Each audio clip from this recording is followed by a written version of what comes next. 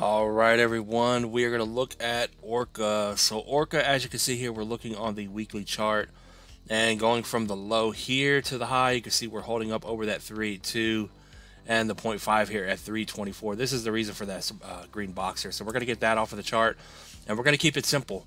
As long as you hold over this green box and you do not come back here and break this wick at about 322, you can see here that you are forming this higher low, which is bullish market structure here. And also notice off of this 0.5, we are forming potentially a double bottom with a higher low, which could spell a nice move up very soon for ORCA here.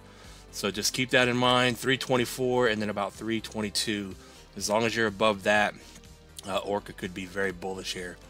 Now let's get that off of the chart and keep this thing real simple. Watch those support levels. If we get a nice bounce here, then the first target to watch is going to be this 618 at 546. Notice you have all these wicks back here that close below it.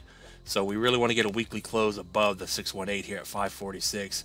And that is a 57% move. And then we can move up to the 786 at 11, which going from here today in the support box would potentially be a move of about a little over 200% here. So, and you also got to take into account that from today, if we're going to hit that 786, you're looking at that 2x.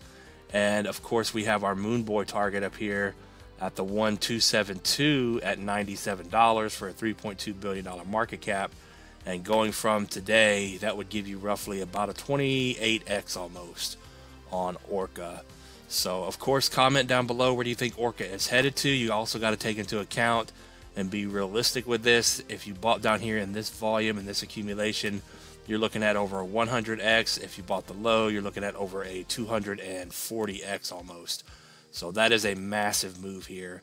And like I said, if you buy in today and you think this thing's going to a new all-time high, potentially that $97 to $100 range, you're potentially going to get a 27 to 28x out of this thing.